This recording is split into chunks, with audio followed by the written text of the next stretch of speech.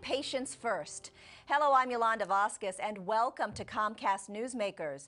I am joined now in the studio by Eric Gascho. He is the Assistant Vice President of Government Affairs for the National Health Council. Eric, it's a pleasure to have you in our studio.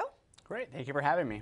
So your organization was founded way back in 1920. Tell us a little bit more about your overall mission and who makes up the National Health Council. Sure, well, we're a nonprofit organization. We're a membership organization. Our members include various patient advocacy organizations such as the American Heart Association, the American Cancer Society.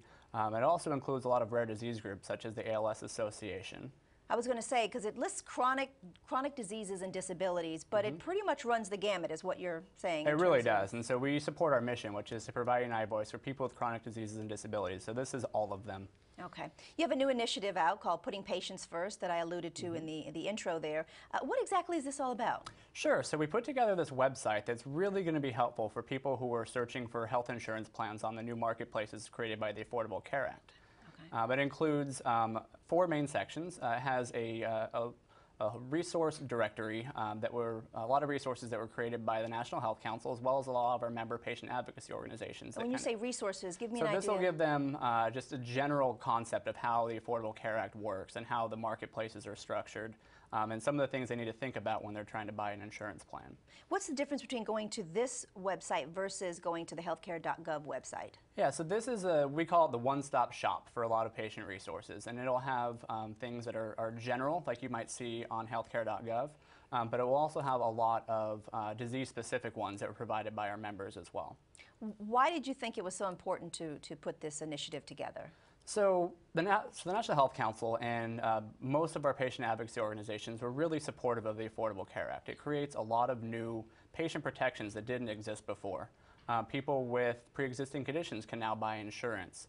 There are caps on annual and lifetime, or there's a removal of annual and lifetime limits. There's caps on out-of-pocket spending.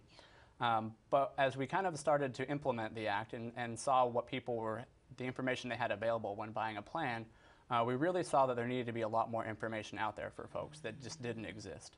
Because they were just confused about it, or it just wasn't there?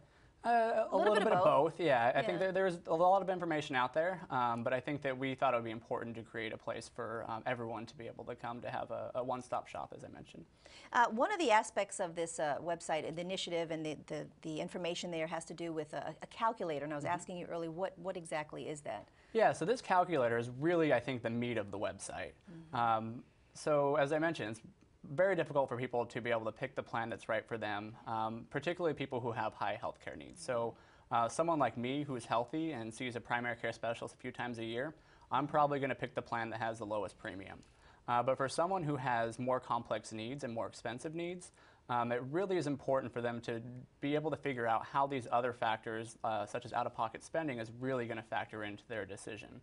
So that's what the calculator is all about, for them to really assess that information before they go ahead and pick a plan. Exactly. More information beyond the premium. Exactly. And so the calculator actually allows you to do is you can go in, you say what state you live in, you say what your age is, and then you can go through and actually tell the calculator what type of healthcare needs you need. You can actually put in the exact prescription medications that you're taking. Actually, you start to type it in, and it will auto-fill the rest of the medication. It has every FDA-approved medication there is. You can also say how many times you'll see a provider over the course of a year, whether or not you think you might be hospitalized over the course of the year, or you might need an inpatient or outpatient surgery. And so it'll use real plan data from your state. Lots of good stuff that you have listed on the website. Eric Gascho, it was a pleasure having you here in our studio. Thank you so very much. Great, thank you. We appreciate that. And that'll do it for this edition of Comcast Newsmakers. I'm Yolanda Vazquez. Thanks for watching, everybody.